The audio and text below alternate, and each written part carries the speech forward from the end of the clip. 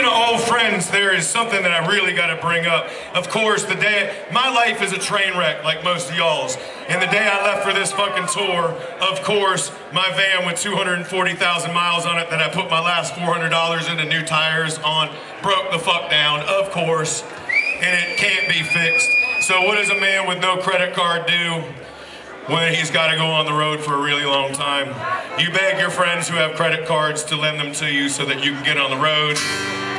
That happened, and I went to the rental place, and the man behind the counter said, your friend's credit card with $93 on it ain't gonna work for the $1,400 you need. And then something beautiful happened. Here's what happens. When you get out of that mundane routine that all of us live, y'all live the same life I do. I feel you. You wake up in the morning, you walk your dog, you take a shower, you go to work, you come home, you smoke a joint, you drink some beers, you look at the chickens, and you do the whole thing over again. Wake up, take a shower, walk your dog, go work, blah, blah, blah, you know the fucking thing. What I do is I need to go on the road in many formats. I have to change my perspectives or I feel like that mundane circle drives me fucking crazy. So here I am, going on tour again, trying to make my life feel better and fulfilled and get out of my bullshit routine. And of course, all that hard work fails always because that's just how life goes often. So I also realized that there is something to be said about all of us who live in this world of shit work. We all look out for one another. So here I am with a friend's credit card with $93 on it and I need $1,400. What does this guy do? Because he knows I'm fucking sweating it, y'all. He knows I'm sweating it. He's like, this man needs to go on the road in this period. Once his boss turns his fucking back, fake swipes that credit card, hands me the fucking keys to an E350, right? So that's the first section of tour. And then I gotta come to the West Coast, and I'm flying out here. How do you do a one-way rental without any money?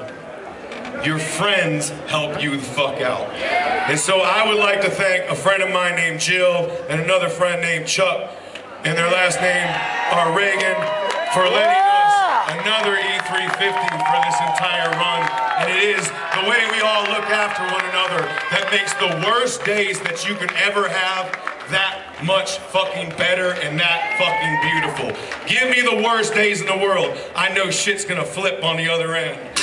Fell this morning, fucked up this whole damn day.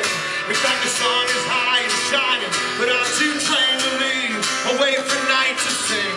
Close the blinds and lock both the doors. Oh God, I'm terrified. I'm terrified to be found here, shaking and withdrawn. I need a break.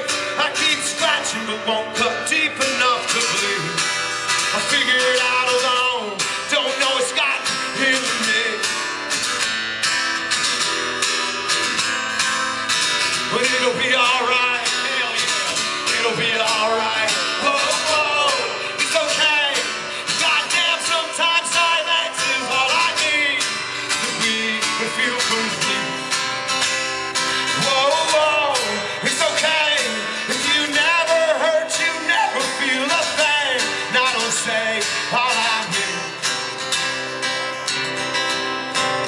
Because I'm a hippie, my other fucking hustle right now is trying to live in the moment. Y'all ever try that? Fuck tomorrow and fuck all of yesterday. I'm too old to be chasing burdens by the riverside at night. A watershed waist deep with friends, turning cheeks as I'm chasing trains that never end. A cup that I don't feel, don't know it's gotten. Whoa, whoa, it's okay. Goddamn, sometimes silence is all I need to be and feel complete. Whoa, whoa, it's okay. If you never hurt, you never feel a thing. And I don't say all I feel, but I'm not scared. No, I ain't angry. I just need time, just need to stay. We all try, tired and broken, but it'll be alright, it'll be alright, it'll be alright. Whoa, whoa, it's okay.